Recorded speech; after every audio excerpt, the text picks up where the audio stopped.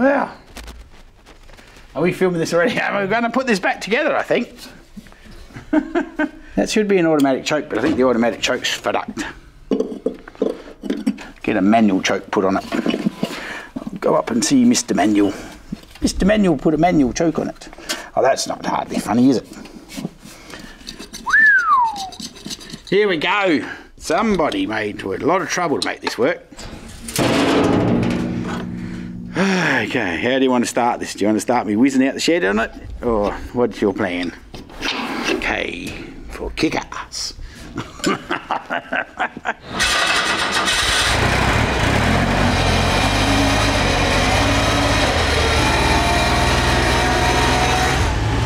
you won't want to use this indoors.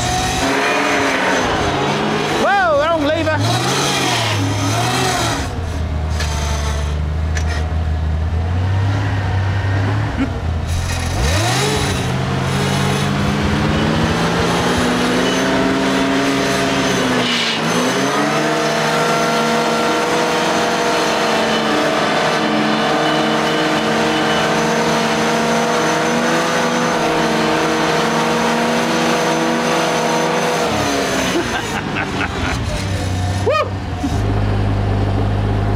Now I know it's not quite a fancy as most people's, but somewhere you got to start somewhere.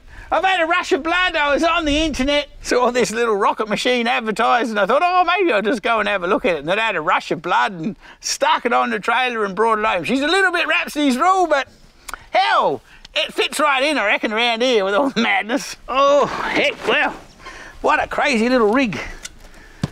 Of course, the next thing is, this creates me another dilemma. Now I've got to make some pallets to put the boxes on. Because you can't just lift up the bee boxes with this wild little rig. And I guess I'll have to make a trailer to put it on and put a tow bar on my truck. Oh, it just goes on and on, the madness. Still, it should be quicker, I hope. Until it breaks down. Well, yeah, until it breaks down. But I might take it to the mechanics and get him to tune it. Maybe that'd be good. Stay tuned for the episode where it breaks down in the middle of the night. Oh, Mr. bloody positive thinking he is. I'm sure everybody will cheer me on. Send me your positive thoughts that'll work.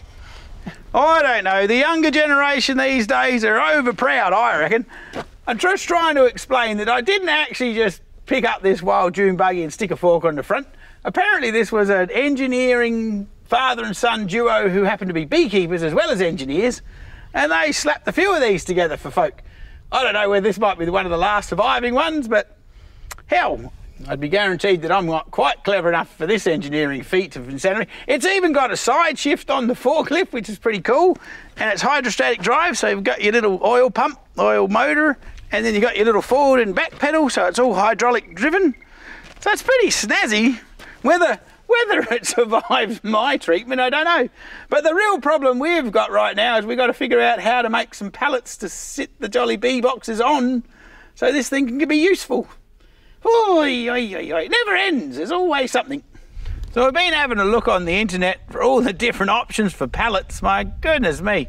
Tell you what, there's not a lot of information, but the ones I thought were pretty cool are they're actually using a bit of particle board, and they're creating a baseboard for their pallet, for their bee boxes. But I'm thinking I've already got a heap of bee boxes that got their own bases, so I have to come up with my own idea.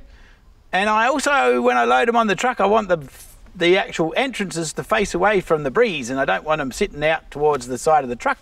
I don't really know. A bloke should have paid attention to all the other commercial beekeepers that have pallets.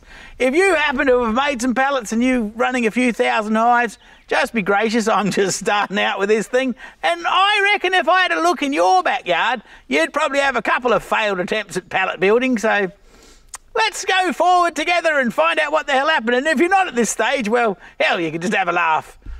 Of course, it wouldn't be like me, but I'm trying to figure out how to use the resources that I happen to have at hand already. I've bought these jolly pieces of old red gum from a fella that was getting rid of his table grapes. So I'm hoping to make use of these, and so I've decided that what I want to do is I'm going to cut up some that are around about 3 of the fat ones at about 800. I'm going to cut up 5 of the other ones at about 120, and then I'm just going to screw them together, and hopefully I'll get 4 pallets to sit on there, and then I'll wrap them I don't even hive lock and hold it all together, and then I don't know what happens if one dies. I'm not sure. Maybe let's put some sticks in the corner. All right, so I've got 2 different sizes just to add to the excitement. I've got some that are a bit thinner and some that are a bit fatter. So I figure I might make these the 800s and those the 120s, but who knows really, but I reckon that'll work. Hopefully we'll get a couple of lengths out of these. Being that these bits of Jolly 8, these bits of red gum are probably older than me, so, well, maybe not older than me, but they've been around a while. I think you could say they're happily seasoned. Oh, take them over here to me trusty saw bench. Shit! Oh, golly, I think I'm going to cut these up and take them home eventually, but we'll make one up here just to see if we can get it to work.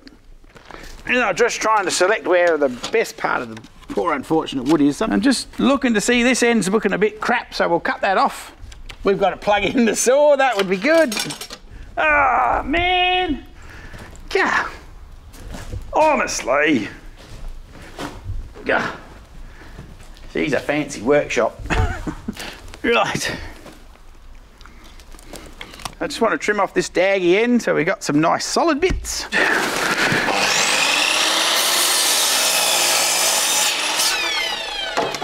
Whoa! I went fossicking through my bloody glove box and I couldn't find a pencil or a pen, so I had to use a scraper instead. But that works quite well. You could zoom in and see that I've got a very nice mark on my bit of wood. I wonder if I'll get 2. Oh yeah, good. Look at that, amazing.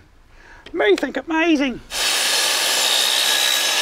I'm sure there was a bag once upon a time for this thing.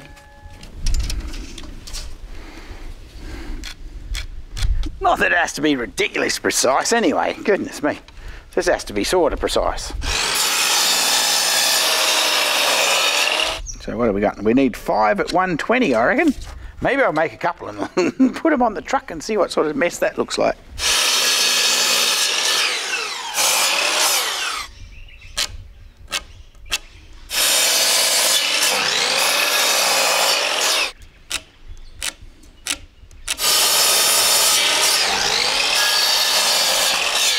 Stay. It's a church bell. Bing. This is going to be very wasteful. But anyway, oh well. What else am I going to do with this wood anyway? Now what we need to do is find a flat surface to screw it together. If you're following along at home, feel free to do this on a bench, okay? Just because I'm doing it on my knees in the dirt does not necessarily mean that's what you have to do. But you could if you felt so inclined. I'm trying to level the shit out. I'm just trying to make a flat surface. That looks like a flattish surface there, surely. So we want 3 bits for the middle. Come on, you can do it, Duffy Boone. Maybe I can't pick up 2 at a time. In like that. I don't know how flat that really is, but anyway. Oh man. I don't know. I figure if we go like that. So I figure the bee boxes are going to run this way, so we're going to have 2 here and 2 there, and a gap in the middle so they can fly out. But anyway, that's my idea. And hopefully the forklift will go underneath and pick them up. Oh, otherwise it'd be bloody fun trying to pick up 4 bee boxes by yourself, wouldn't it? I have enough trouble when it's just 1. And for all the experts out there that want me to make a jig, send me yours if you've made one. Does that sort of look square? Kinda, maybe. This is the moment when you hope you've cut your wood the right size, otherwise it sucks. Oh, they're not. Oh, that'd be bloody right. Look at that. After all that effort, I ended up with a stupid hole anyway. Ah, that'll be alright. Let's do this end first anyway, then we'll square it up. Hoop. I got myself a pot of screws. I don't know, what are they called? Something crazy. Big kick-ass ones anyway. Whew. That ought to get you excited. Well, that was a bit poorly done. I've tried to screw this crap before without a pilot hole, and they use this old dry redwood cracks. So the wood drill was too jolly big for it, so then nothing grips anywhere. So then I ended up finding a little 10mm long metal drill to drill wood, which is not ideal. Yep. Anyway, if you take your time, it does work, but it's still not ideal. Obviously not going to stay sharp forever either. So I just want to make a little pilot hole, so hopefully we can screw the screw in without it all cracking everything. Oh no, now that'd be right. Fucking thing's gonna go flat. Now we have to keep changing everything. Ah, out, Brussels sprout. Actually, I probably could have screwed that one first, couldn't I? Because that's actually drilled anyway.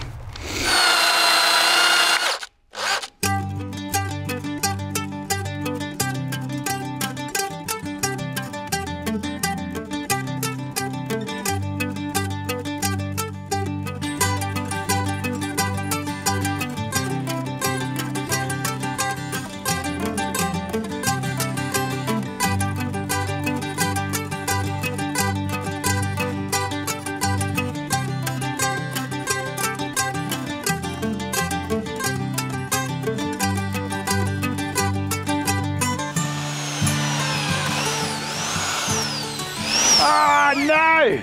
Fuck. If you're following along at home, this is why you're not meant to use a metal drill in hard wood. Because it goes ka-dong and says thank you very much. Ma bum! Look at that! Shattered!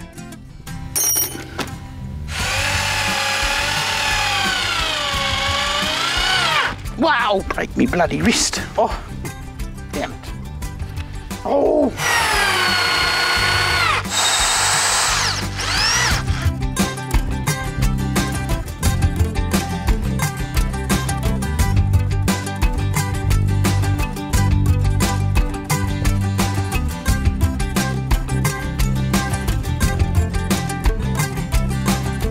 Well, I think we should see if we can pick it up. That would be a good start. See how good my eyes are. That would be fun in the dark, won't it? I don't know. I'll have to put some more lights on this rig, I think. Oh! Hopefully this rocket ship decides to start. It should. It's only been sitting here for a minute. Woohoo!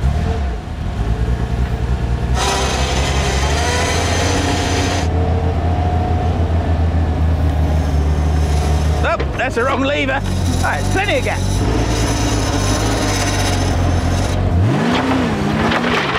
Whoa, what was that? Did it break something? That wasn't good. That didn't go sideways.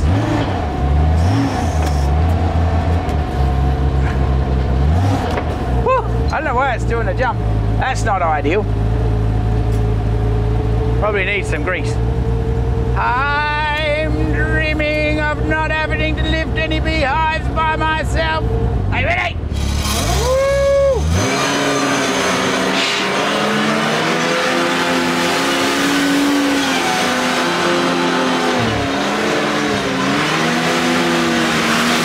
Woo! That'll do. Stop it. The bees are still on there. Now, don't try that at home, boys and girls. Heck! I've got a sneaky suspicion that's going to be bloody quick across the sand hills if I'm not careful. I don't think you're supposed to rev it quite that hard. She's smoking a bit. Only 300 to go. I broke my drill. I broke my thing. I've done. I'm over. I'm exhausted. I've got my pocket knife that isn't really a pencil. But you're saying pain's temporary, film's forever. I mean, you know, I know I'm on the internet forever, but my watch says it's 4 o'clock. And I know technically as a beekeeper, I should actually be getting to the bee site and loading up my hives and doing the move, but I've got a bottle of Sauv Blanc with my name on it. But actually I haven't even got that because apparently I've got to go dance with my wife, so I've got to get home to get washed to take her out dancing. So I'm a jack of all trades and a master of none. And lucky for me, he's going to let me write this off. So don't forget, click like, subscribe, and let everybody know what a wonderful time you're having watching the Bush Bee Man do donuts on his crazy little forklift. Now you're finished liking and subscribing, go to the website and click on the Join the Brood Box button, and you get to have our show a week early and without any ads, which is pretty cool. And you're going to be able to join the monthly Q&A. And if you're really lucky, you might be able to interact with me as a questionnaire thing. It just depends how much crazy time I've got and hell. Anyway, that's a whole nother thing. We're going to give you some discounts in the shop. And John's let me make a hat, so it's really cool. I'm going to have a broad bin hat with little bee corks hanging on it. and you might be able to get your hands on one of them. There are only going to be 2 available, one for me and one for whoever's lucky enough to get it on their head.